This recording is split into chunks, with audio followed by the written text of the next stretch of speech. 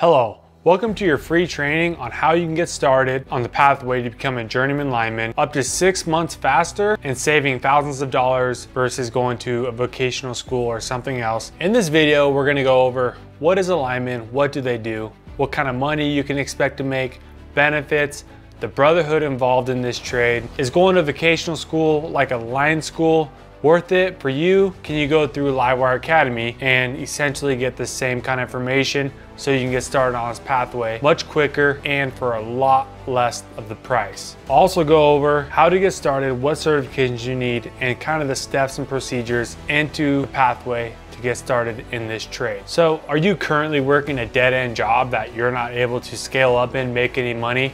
Then this is for you. Are you looking for a career change, something different, something outside the box, outside of the ordinary? Then this is for you.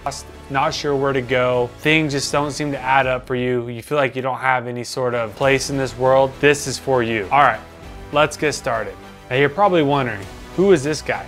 My name's Austin Lineman. I'm a 25-year-old journeyman lineman out of the IBEW 125 out of Portland, Oregon. Currently, I'm kind of home-based out of Phoenix, Arizona, but I tend to travel around and tramp around as a lineman as I can.